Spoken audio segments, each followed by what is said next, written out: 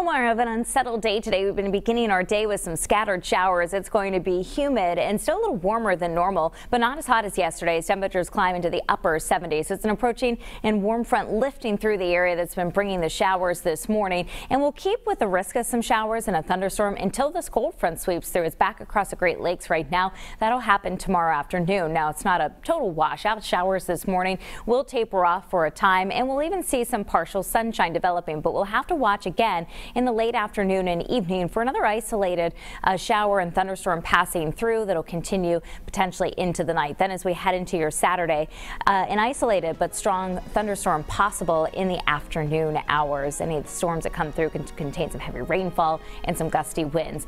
After that, we've got a break from the heat and humidity. Our temperatures going from the lower 80s on Saturday to mid 70s on Sunday.